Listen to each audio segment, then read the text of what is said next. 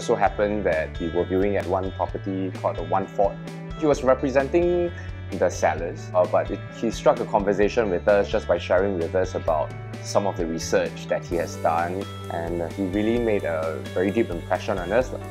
We also shared that we were actually planning to co-invest in one property, and also he shared his advice, and he felt that since both of us are young, we were looking for investment opportunities, we should kind of just split up in this search. Dennis advised us to invest in 2 properties instead of sharing money and just buying one. And then, so he brought us around to take a look at a couple of new investments, new properties, and helped to shortlist properties for us.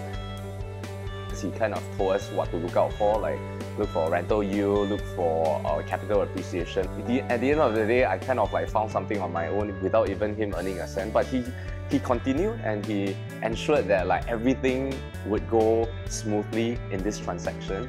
I think he gave us a lot of very clear and very practical advice. And he's 100% responsive.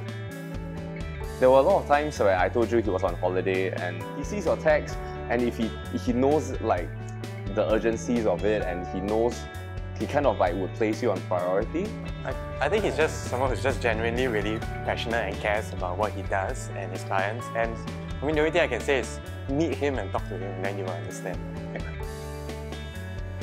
I genuinely feel that if first-time buyers, if you need a lot of advice, you need responsive agents, he's really the go-to guy.